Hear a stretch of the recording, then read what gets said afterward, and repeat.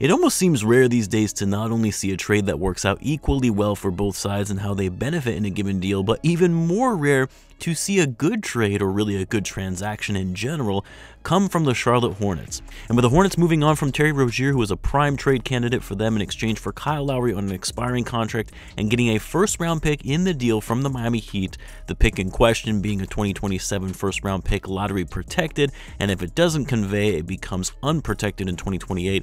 I love this deal for both teams given the state of the Hornets, who are obviously not in a position to be winning now, and a player like Rozier who doesn't fit their timeline but is having the best season of his career, taking advantage of his trade value being at its peak, getting off his contract, which still has 2 years left on his deal after this season, and acquiring a first-round pick and an expiring deal to free up cap space going into next season, which now positions the Hornets to have the most cap space in the NBA going into next year, a move with a semblance of direction from the Hornets. And according to reports, the Hornets aren't done making deals. What are some of those potential deals that could go down leading up to the deadline on February 8th?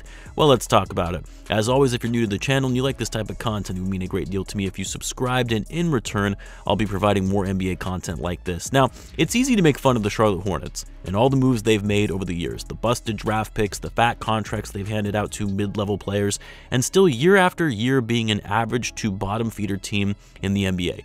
And while I'm by no means saying this is some monumental trade that is going to turn their franchise around, not even close, but this is the first time in a while where, to me, the Hornets have finally signaled a proper direction. They've been especially bad the last 2 seasons. The year before that, they went to the play-in as the 10th seed and got beaten badly in that game. They haven't made the playoffs in almost a decade, and rather than making these moves where they try and bring in bigger names and signing them to long-term deals like Gordon Hayward, or before that, Nicholas Batum, the Hornets have finally recognized we're going nowhere. And if we continue on this path, it's very likely we're going to lose LaMelo Ball if he demands a trade, because LaMelo is the biggest name player or watch appeal that this franchise has had in over 2 decades. Yes, more so than Kemba Walker. And while it's going to be painful, filled with lots of losing in the short term, the Hornets are finally recognizing they need to stop this play at bringing in big-ish names just to try to maintain some semblance of relevancy. They're not relevant, except that build draft capital and assets you can work with towards the future and go from there. And moving off of Terry Rozier, like I said, capitalizing on his trade value when it's at its peak, getting off Rozier's contract, getting a first-round pick in the deal, freeing up a ton of cap space for this offseason, and now focusing on moving all of their assets that don't fit their timeline.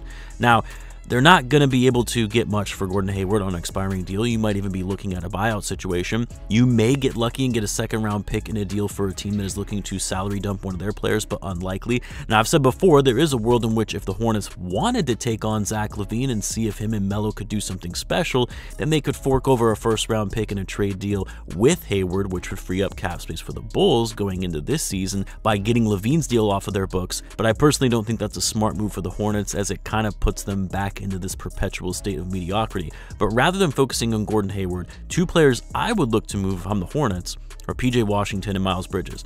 Miles Bridges, I've seen my piece on him before. As someone who has a wife and 2 daughters and grew up with sisters, I have zero tolerance for domestic abuse, and this guy should never be able to play basketball again. But the off-court stuff aside, and if the NBA is seemingly going to let this guy just play like nothing happened, then Bridges, who is on an expiring deal, and a player who they likely won't look to re-sign, you should be able to get something for him. A player that is a strong scorer and in his prime.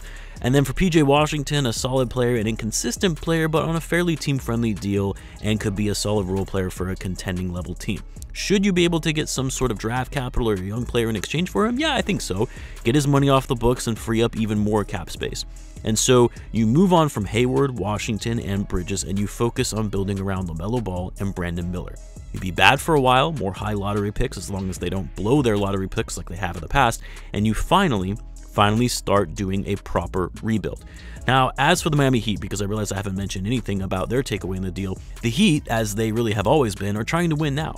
They went to the finals last season, and while the Heat aren't as focused on the regular season, case in point, last year they nearly got taken out in the play-in and then went on to the finals as the 8th seed, but the Miami Heat also know that their roster is currently constructed, especially with Jimmy Butler getting older, aren't legit title contenders. And they don't want to run the risk of just being a few minutes away from being eliminated from playoff contention like they were last season in the play-in. And for the Heat, who have really struggled offensively this year, currently 20th in offensive rating, they're 26th in the NBA in points per game, they're second to last in overall field goal attempts, they don't get enough shots up. And they aren't efficient when they get those shots up. Bottom 10 in the league in overall field goal percentage. And so adding a player like Rozier, who can get you 20 points per night on fairly efficient shooting, getting a player like him in his prime that fits their goal of trying to win now, and also getting Rozier when they knew they had no intention of keeping Kyle Lowry.